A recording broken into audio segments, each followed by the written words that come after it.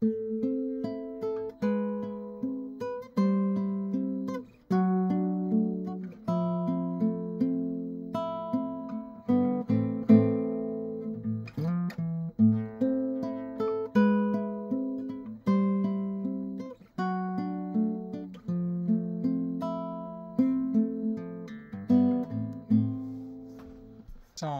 The Immortal Stairway to Heaven, is a great example of a concept called composite minor harmony. Composite minor harmony is the practice of borrowing notes from multiple parallel minor scales. For the most part, we're borrowing from scales that have variances in the 6th and 7th scale degrees. So if we look at all these minor scales, we would see that the first 5 notes of all these scales are the same, all the minor scales, that is. It's in the last few notes of the scale, the 6th and 7th scale degrees, that we have variation. So really, this is a composite minor scale. It has 1, 2, flat 3, 4, 5, and then a flat 6 and a major 6 and a flat 7 and a major 7. And by varying these pitches, we get different shades of brighter and darker colors within a minor modality. There's also the additional scale called Phrygian, which has a flat 2, which could be included in this group. It's not written out here. Now, to understand how this works, you can look at this diagram. This is a diagram representing a comparison between A major and A natural minor. You can see that all the red notes are the same in both scales. The places where there's no blue, those notes are the same. We have a root that's the same. We have a major second interval above the root. We have a perfect fourth above the root. We have a perfect fifth above the root. But where we have variations is we have, in the minor scale, we have a note which is a minor third, which is a note that is 1/2 step closer to the tonic. Moving in this direction creates a darker harmonic and melodic texture in the music. Instead of this, we get, same with the 6th scale degree, instead of the bright major 6, we get, and instead of the bright major 7th, it's a leading tone, we get flat 7.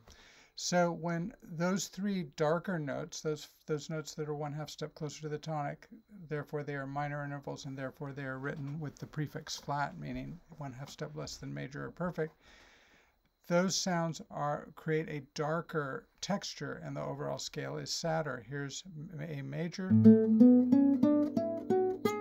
here's A minor. So anytime we introduce a note that's closer to the tonic than it would occur in a major scale, you are darkening the sound of the music. All right, so if we look at these various scales, we can see that just by looking at the intervals that are flatted, we see where the darker elements are. Natural minor is 3 degrees darker than major. Harmonic minor is 2 degrees darker than major. Melodic minor is only 1 degree darker than major. And Dorian is 2 degrees darker than major. It has a major 6 instead of a flat 6. So these are, think of it as like an artist playing with different degrees of dark and light in a painting.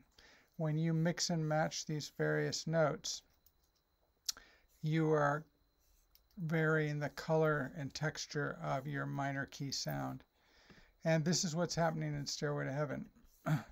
It starts off with a straight minor chord, and then it uses that G sharp, then it goes to a G, flat 7, then major 6 in the bass, F sharp is a major 6th above A, then flat 6, F, and then back to an Aeolian cadence. So Aeolian or natural minor is the most standard minor key song scale or in sound. But songs that are entirely Aeolian, though very common, are a little bit less varied than songs which use which have borrowed notes and chords from other parallel minor scales, like Stairway to Heaven. Here's another example of a composite minor song which makes use of a variety of chords. Let's take a look actually at our composite minor chart here for a minute before we do this. So it turns out, just like in a major key, we have different harmonic functions for different chords. There's tonic minor function, and the defining note for that is having the flat third scale degree as a low chord tone, a chord tone that is low in the chord, meaning closer to the root. So like having flat 3, major 7, the flat 3 is the root, or 1 minor, the flat 3 is the third. That gives it that tonic minor sound, which is a stable function in a minor key. Examples of tonic minor chords are 1 minor 7, 1 minor major 7, 1 minor 6, and then of course all the flat 3 chords, flat 3 major 7, flat 3 augmented major 7, and then there's one exceptional one, which is 6 minor 7 flat 5. The reason this is tonic minor is because it's actually an inversion of 1 minor 6. If you take the notes of 1 minor 6 and reorder them starting on F sharp, you get an F sharp minor 7 flat 5. So those are our tonic minor sounds. Again, flat 3 as a low chord tone, with the exception of flat 6 minor 7 flat 5, which has flat 3 still in the chord, but it's the flat 5th of the chord. Okay, the next function in minor, which is the most common one, is subdominant minor, and the important note there is the flat 6 scale degree. Flat 6 scale degree as a chord tone anywhere gives you subdominant minor function. So something like this. That sound. Flat 6, 2, 5, or solfege lay, sol. A good example of this would be what it would sound like if I did, say, Twinkle, Twinkle, Little Star, but harmonized in Aeolian.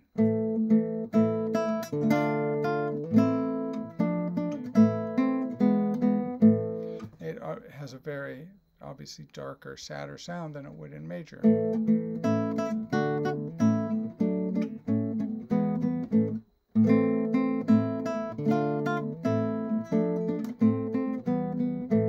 And that flat 6 is really important because it's a very powerful note because it's a half step above the 5th.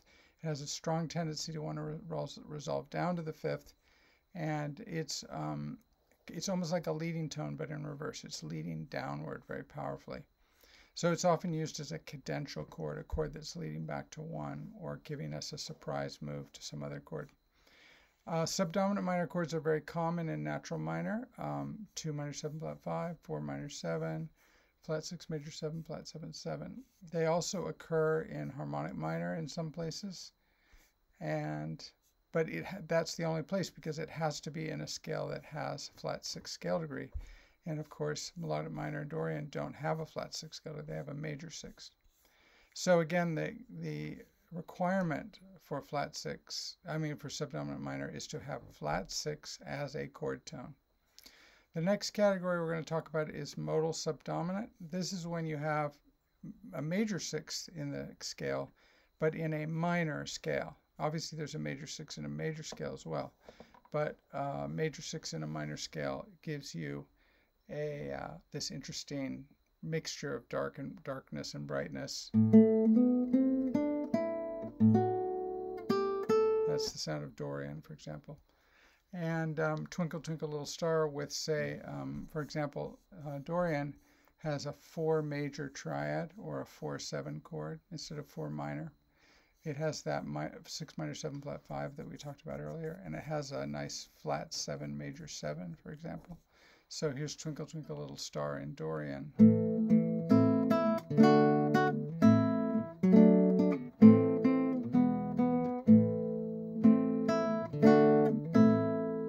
Or another harmony would be.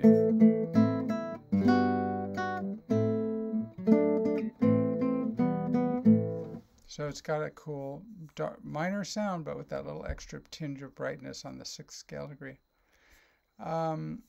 So that's what modal subdominant is, a major sixth in a minor tonality. And the final category is MC, meaning modal cadence. So this is for chords that don't fall into the other three categories. A most prominent example of this is 5 minor. 5 minor doesn't have a flat 6 scale degree, so it's not subdominant minor. It doesn't have a major 6 scale degree, so it's not modal subdominant. And it doesn't have the flat 3 as a low chord tone, so it's not a tonic minor. But yet it is an important cadential chord. It sounds like this. 5 minor to 1. 5 minor to 1.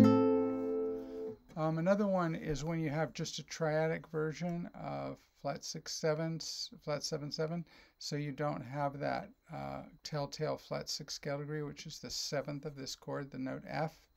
So if you just have the triadic version of this chord, then it's kind of not quite modal, it's not quite subdominant minor, because it doesn't have flat 6 scale degree anymore, so it's just a cadence chord like this, like the end of Stairway to Heaven.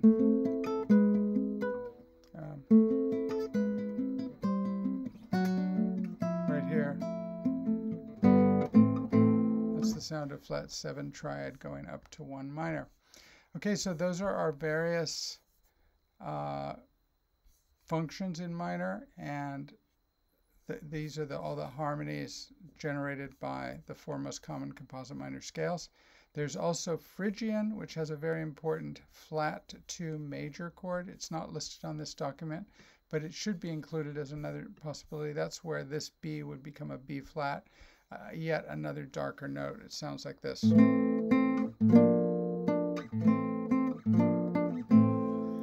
And a good example of that is in this song this song that was recorded by Yeba. And you can see it has an A minor immediately going to a B flat. And then it goes to 4 major. This song uses a wide variety of composite minor chords. So we'll take a look at that in class probably. Anyway, so that's the summation of composite minor. Now I'm making a separate video about chord scales in minor keys, so you can watch that next.